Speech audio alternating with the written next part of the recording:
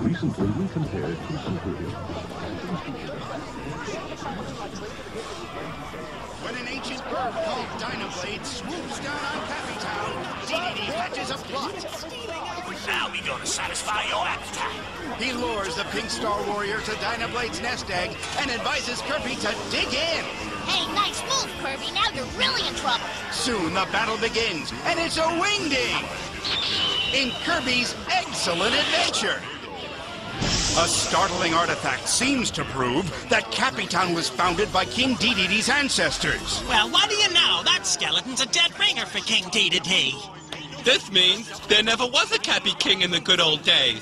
But Tiff's suspicions lead to an even more disturbing revelation. As the whole town waits for the final verdict, Mr. Curio must make a difficult decision in Curio's Curious Discovery. You do as I say and split up, or both of you is out of here. King Dedede's decision to split up Pololo and Falala leads them on a search to find their true identity. It's just something never hear the name of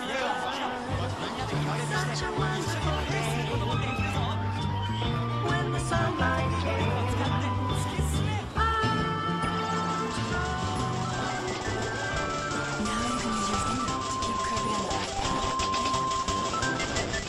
任天堂 DS 星のカービィ参上ドロッチェ団